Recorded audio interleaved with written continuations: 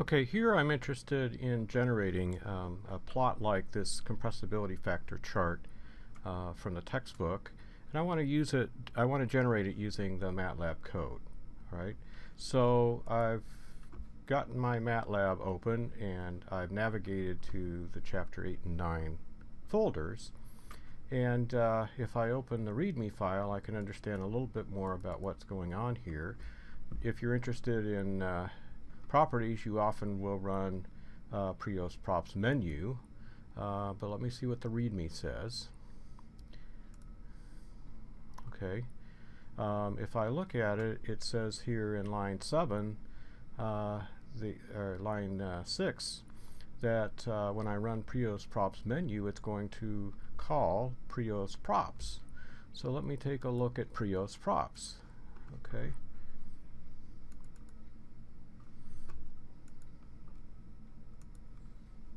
All right. Oh, well, it looks like I need a reference temperature and pressure and a T and a P and something called match, and it's going to return compressibility factors, enthalpies, entropies, internal energy, phi, which is going to be the fugacity coefficient, and info, which is something else. But if I read the documentation, I can learn more about this. Now, if I look down below, I can find out about what match is. All right. So let me use Control F to bring up find, and let me search for match. Described below. Oh, all right. Specify the array match. Use match equals 4 zeros to skip matching. All right. So let me set this up in my workspace. I'm going to set up the values I need to run this code. So looking at this, I need to set reference temperature and pressure, and match. Also, while I'm here on the function, I'm going to grab this piece that I need to use to call the function. I'm going to grab this piece and Control C to copy it to my clipboard. Then I'll redock this. Okay.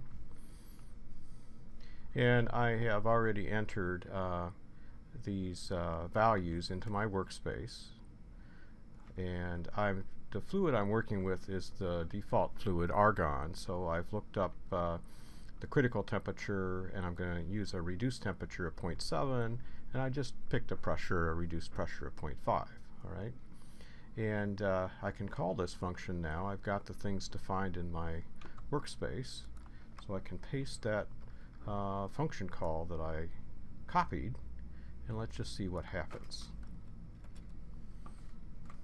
Okay, so it's returned some stuff to us. All right, let me undock this,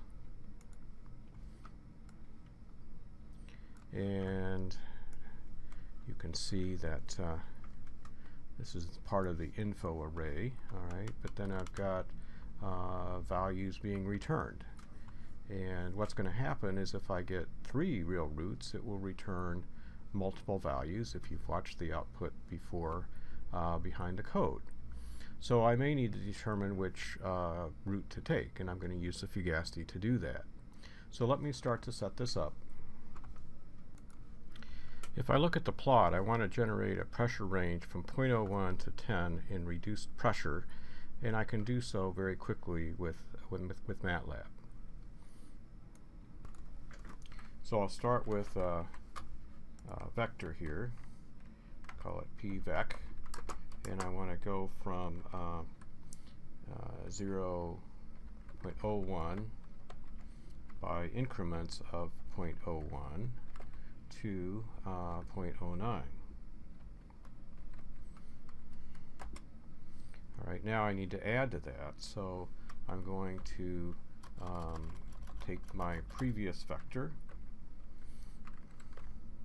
and I'm going to add, on the end of it, I'm going to add 10 times pvec, and then add 100 times pvec. And then that should give me the vector I'm looking for. Okay. Let's Let's see.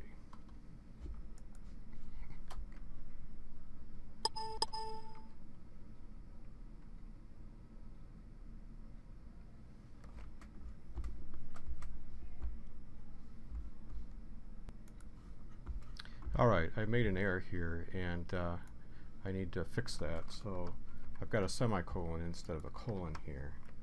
So let me get that colon fixed, and then I'll repeat this line again. Oops, this line.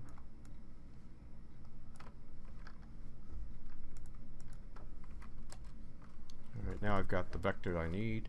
Oh, I need to add a 10 to the end of it.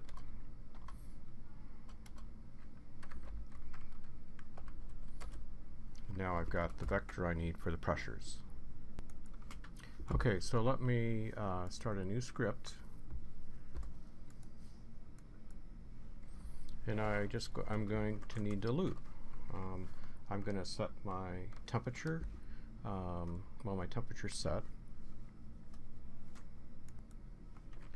Okay, so I've started a new script here, and let's take a look at what I've done.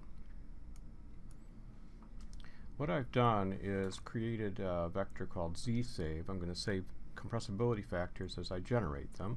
I'm going to run through the vector that I've created of reduced pressures, and oops, I need to calculate those are reduced pressures. P equals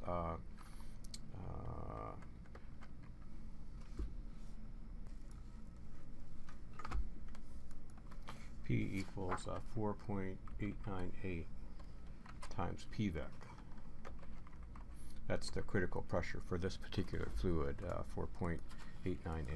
All right, and then I'm going to call Prios, and here I'm just saving the first root. Now I know I'm just getting the idea here, right? I'm going to get the idea, and then I'm going to refine this. This would save the first root every time. Well, that might not be the one I want to save. I actually want to save the more stable root. So I'm going to have to be a little bit more sophisticated about determining which one to take. All right, let me see if there's anything in this routine that might help me. I would be looking for a minimum fugacity. Well, let's see if that's done here anywhere. Okay, I'm going to find, let me look for minimum. Determine which root has a minimum fugacity. How is that being done? All right. If the length is, index is finding things that are bigger than b, and if it's greater than 1, this is how I find which index to take. Look at this. All right, so I'm going to copy this statement. I'm going to paste it back over here. But I only want to do that if z is if length of z is greater than 1.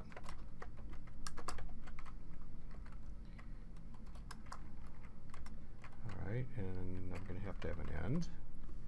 And then I want to put this statement in here. That would give me the index, and then I want to save the z.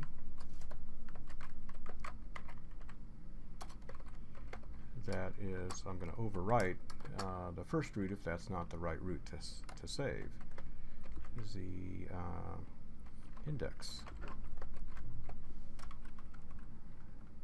Alright, so now I should have what I'm looking for, and I should create a vector z-save that's the same length as pVec, right?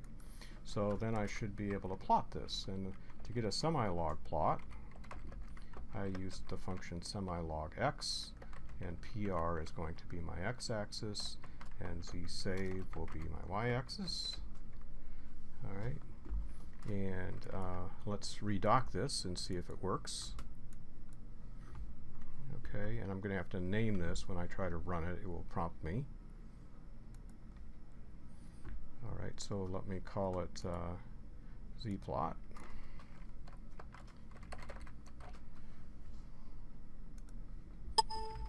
Okay, I've got an error. Let me open this up and take a look.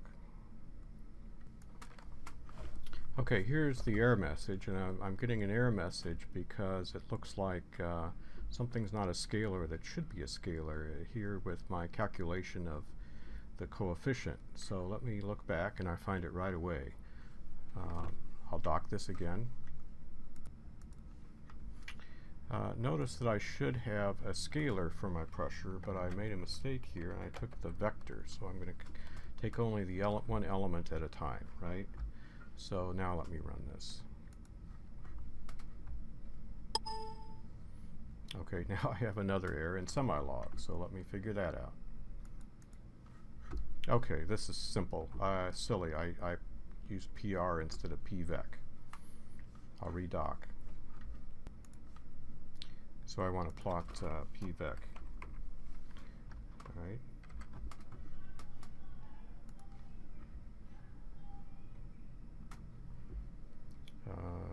There we go. All right, something looks a little funny. Oh, the first step takes me way over here. Let me use a little bit higher. The first step goes from a vapor to a liquid, I think. Let me go to a little bit higher reduced temperature.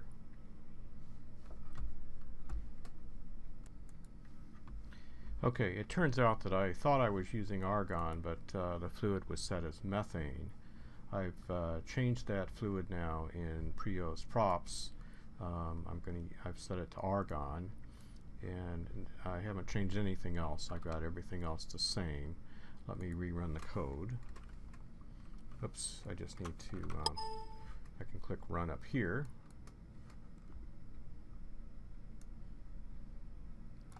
Okay, and here is the plot, and that looks very much like what I would like. Now I need to insert the vapor pressure. I'm going to have to do that, and I can run the GUI separately, and then I can insert into this vector before it's plotted. So I could remove this plot command from the code itself and then run that manually afterwards. Take this line out, but I need to modify both of these before. Now you can insert easily into a vector. You can add some values in the middle. So let's say I have a vector that is going from 0.1 by 0.1 to 1, all right? And let's say I want to insert some extra values into that. Okay, so let me insert 0.55 here in the middle. So this element would be element number 5, this is element number 6. So I can insert those. Vec equals vec 1 to 5, and then I'm going to insert 0.55, and then I'm going to have the remainder of the vector, 6 through the end.